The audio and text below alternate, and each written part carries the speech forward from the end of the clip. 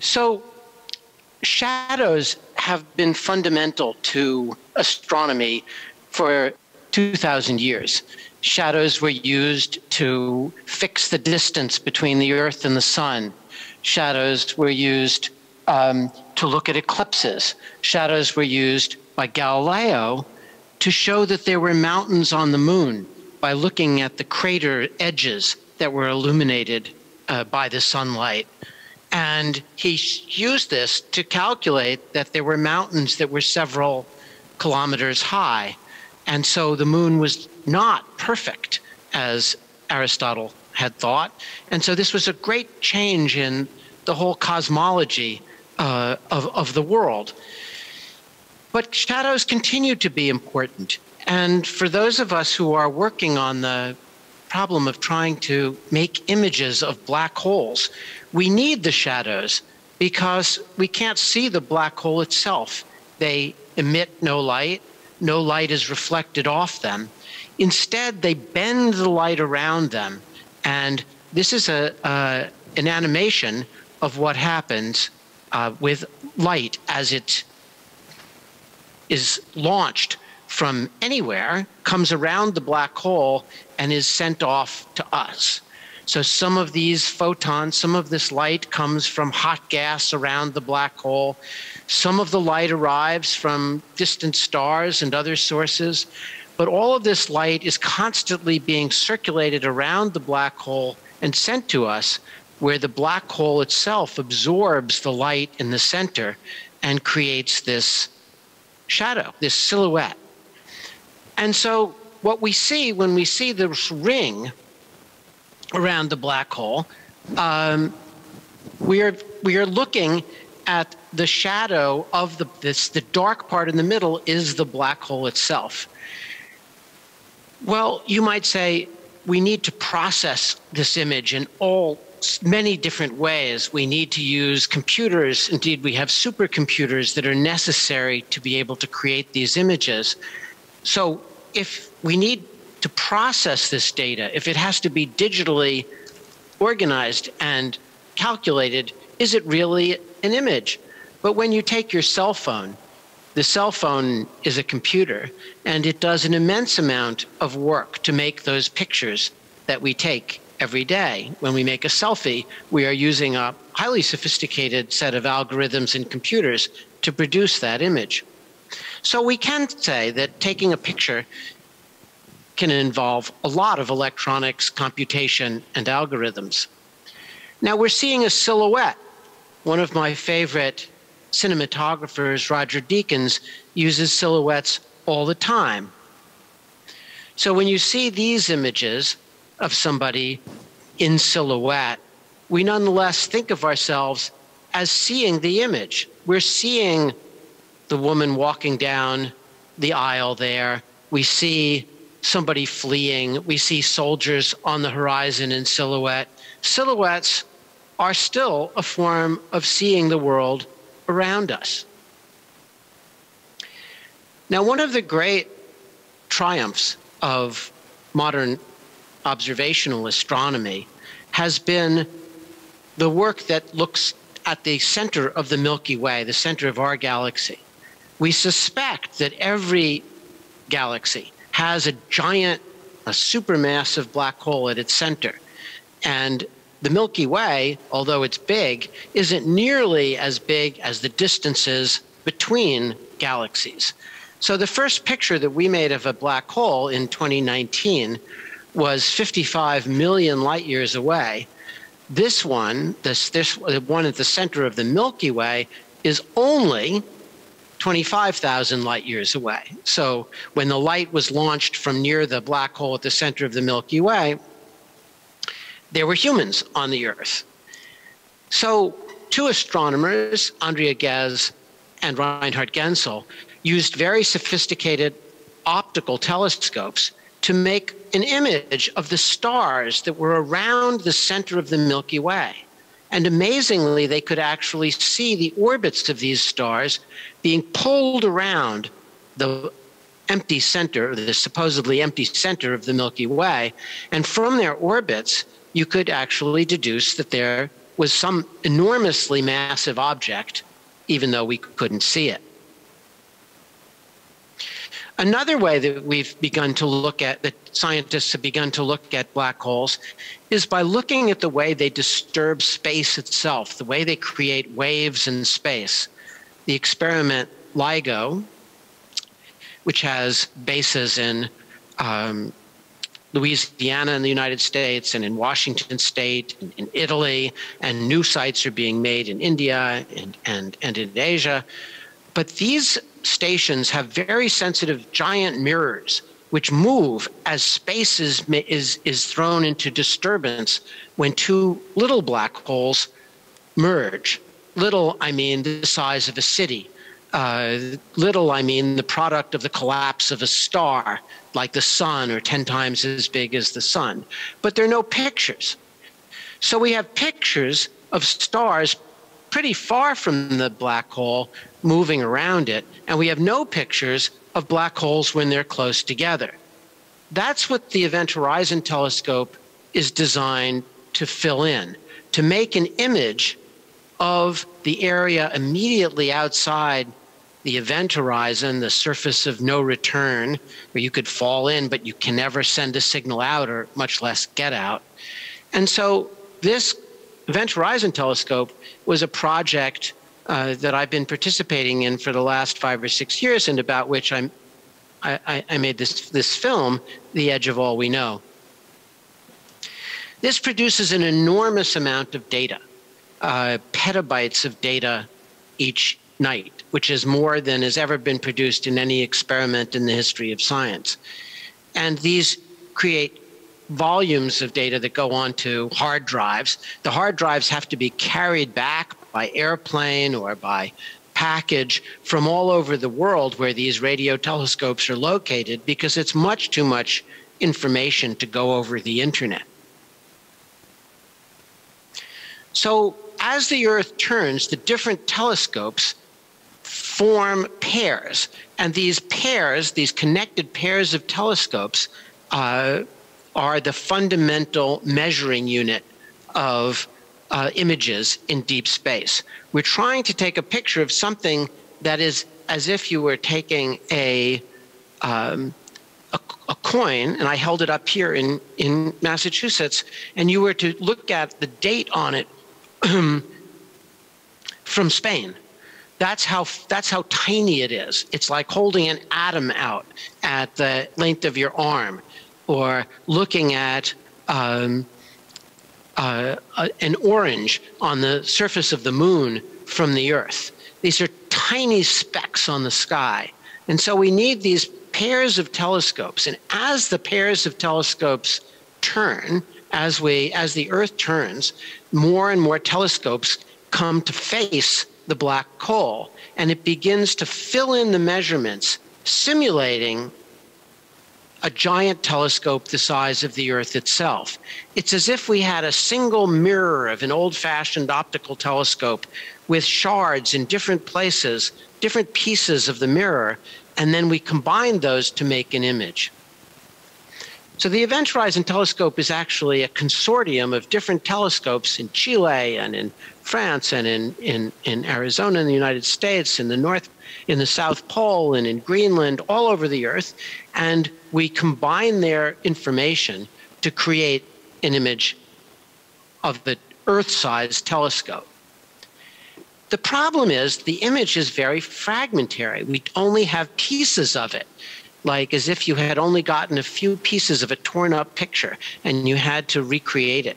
So if I said to you, separate the blue dots and the red dots, you would say, well, what do you mean? Do you mean find the best circle that separates them approximately, or the best ellipse? Or do you want me to exactly draw a green line separating the blue from the red? The question of separating blue and red dots is not clear. You need to specify more to be able to do the task.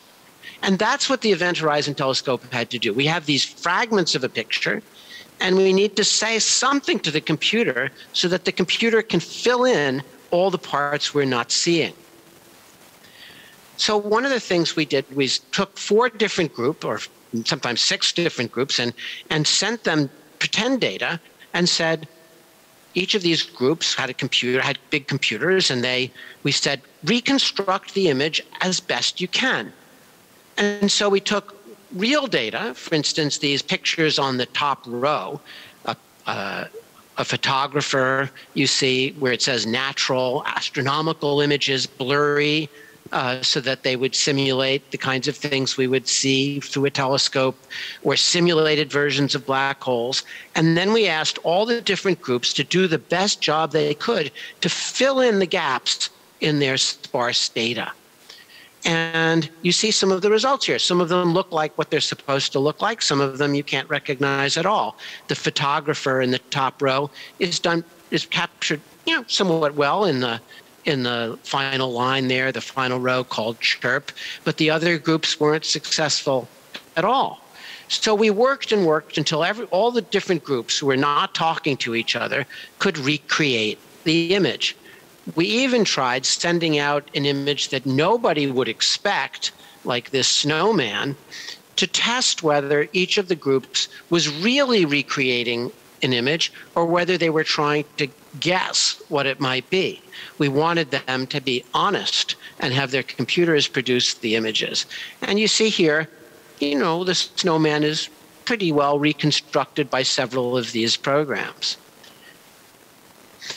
But we were very careful about this, and we put up in each of the rooms, for instance, papers so that the other groups couldn't see in to see what they were doing. We wanted everybody to be completely honest about their ability to recreate these images from pretend data. And then in June of 2018, this is the first time anybody on the planet ever saw an image of a black hole. And I'd like to play a minute or so of this for you. This is from the film The Edge of All We Know. For me, I'm not I'm just saying I think it'd be fun for us all to do the first one together, see the shit, and then go off in our own little ways and fix it.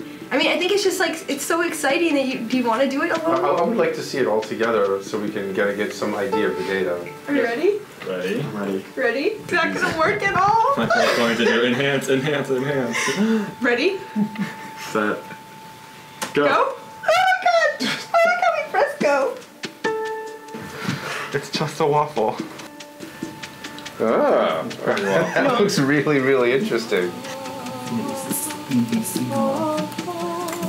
How's the waffling going? Andrew looks beautiful, but there's no tweaking involved. No. Because I put compactness very high. With a huge... I think Daniel and I were both getting something like this. So each of the different groups eventually began to get something that looked like this. And that gave us hope that we were really seeing something real.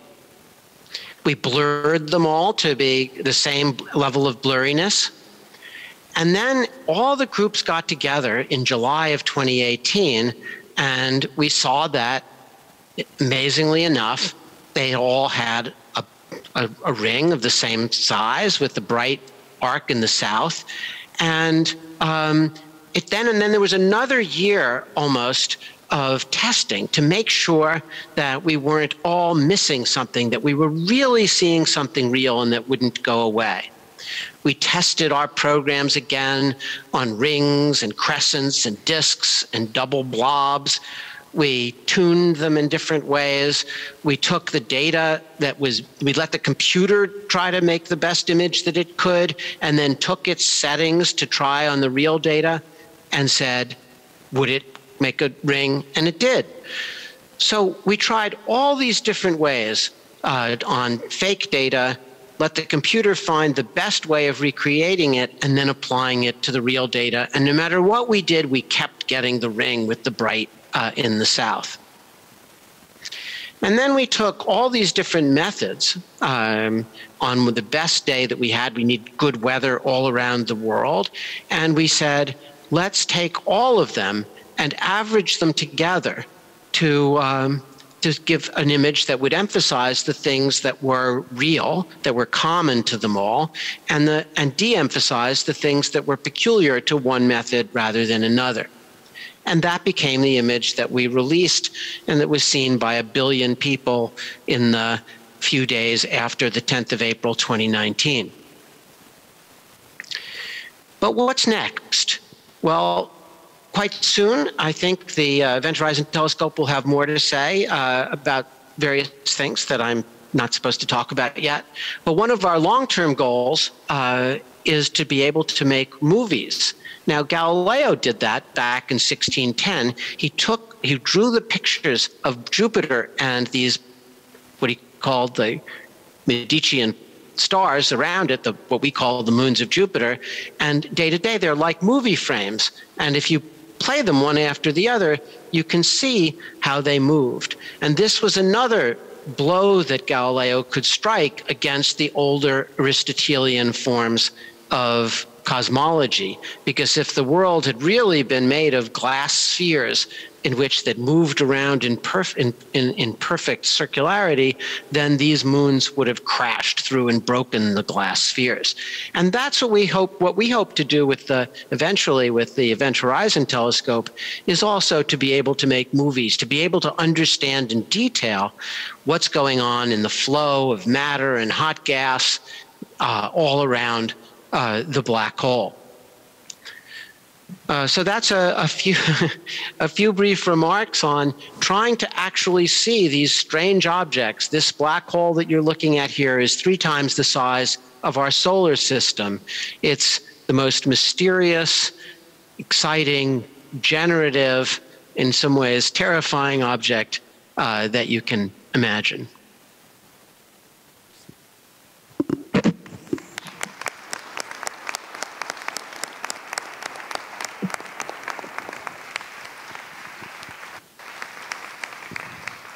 Thank you so much, Peter. That was amazing. So now we have like about 10 minutes for Q&A. So I wonder if there is someone that wants to make any questions. We have one here. Hi. Thanks for making this information available in a beginner-friendly way. I have so many questions. It's fascinating what you've just shared with us.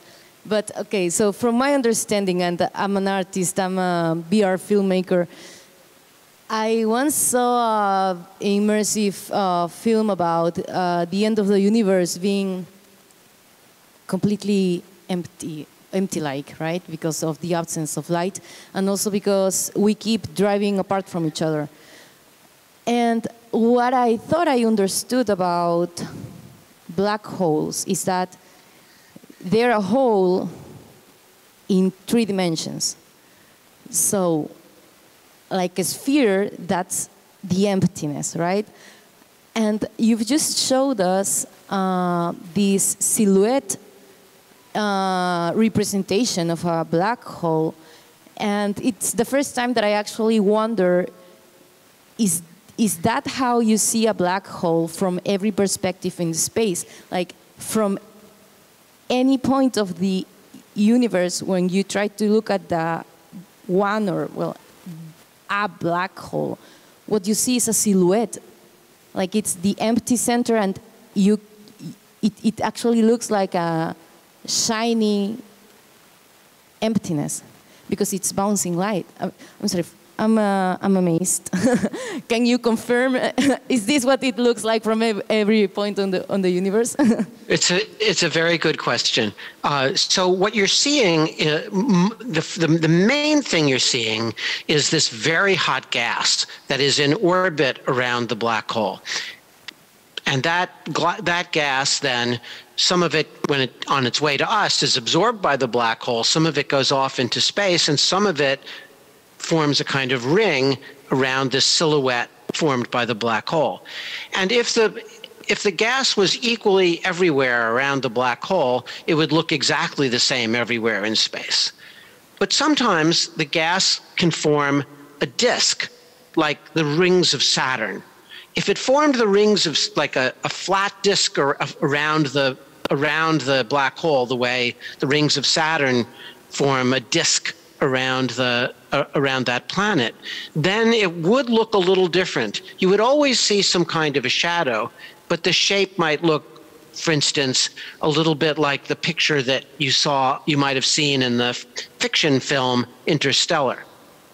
And then it would depend on the inclination that you were at with, are you looking at the rings head on? Are you looking at it from, if you imagine the rings at the equator, and then if you're looking at it from the North Pole or the South Pole, it would look different than if you were looking at it head on. So a lot depends on whether the gas around it is in a disk, or is it everywhere, or is it in a big fluffy cloud that's kind of a disk?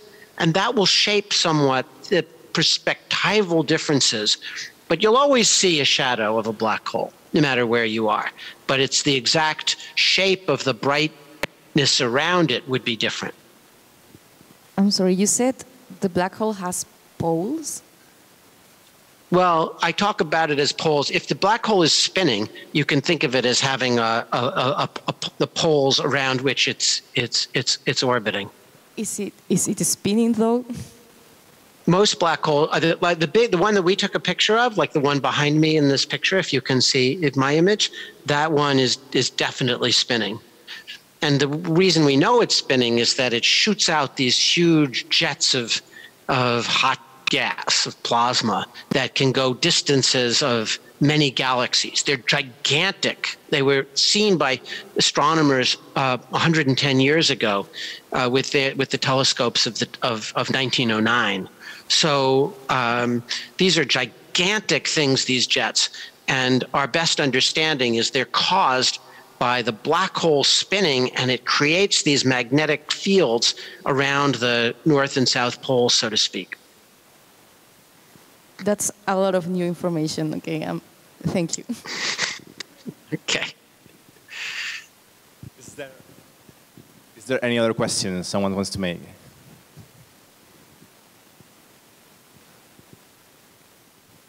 Hi there. Thanks so much for speaking to us and explaining this stuff. It's very interesting.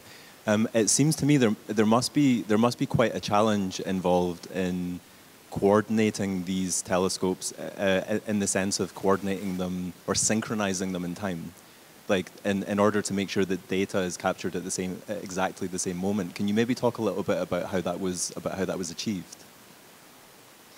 Yes, it's a very good point. We really need to have the telescopes, the timing of the telescopes, extremely precise, as if they were the surface of a single radio telescope the size of the Earth. So the first thing that we do is to put an atomic clock at every telescope.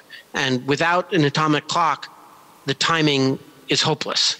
But even with an atomic clock, we then have all this data, those big hard drives that I showed you in the slide a moment ago. They're brought back to a supercomputer, one in Germany and one here in Massachusetts in the United States. And the computer aligns them, takes the data from all of them and lines up almost wave by wave wave of this infrared light by peak of this infrared light. And it's only by doing that, which means billionths of a second. So the computer then does that until you see this correlation among the different telescopes' data. So your question is a very important one, and aligning the timing of the different telescopes is the condition without which no observation can be made. This is the fundamental necessity. One of the things that we're starting to think about now is, could we put a telescope in orbit around the Earth? Could we put a telescope eventually on the moon, a radio telescope on the moon? And to do that, one of the challenges is they have to come with their own atomic clocks, and then we have to get back this enormous amount of data from them so that they too can be put in, that data too can be put into the supercomputer and aligned to get this correlation among the incoming waves from the black hole from all of the telescopes have to be lined up as if it was a single surface of a dish. Thank you. Actually, I potentially have a follow-up question, if it's okay. You showed us this image of the hard drives and mentioned that they have to be physically transported because the internet wouldn't have the bandwidth to transfer this data. Is there, I mean, is there potential that you're aware of for example, if we had a telescope on the moon or in orbit, is the idea that it would be the same process? You would have to physically transport it, or is the idea that technology would develop? Yes, you would want to use laser communication, and that's a challenge. I mean, right now we don't have it, but there's work. I mean, lots of people, not just us black hole hunters, would like to be able to send massive amounts of data using lasers. So if that technology will be very important. For example, if you had, one thing you could do, which is something I've been very interested in, is if you had a telescope that came close to the Earth and then went far out, but it was in an orbit that was eccentric. It was going close to the Earth, then far from the Earth, then close to the Earth, then far from the Earth. Then maybe you could make your measurements when it was far from the Earth. So you had this long baseline, which simulates a much bigger telescope, but then comes back closer to the Earth, and that's when you dump the data. So with a laser, I mean, not something we know how to do today, but we're hoping that will be a technology that will become possible. Making an orbit like that is not a problem. Transferring the data is difficult. That's fascinating. Thank you so much. Sure. Okay, we have time for one more question. Tim?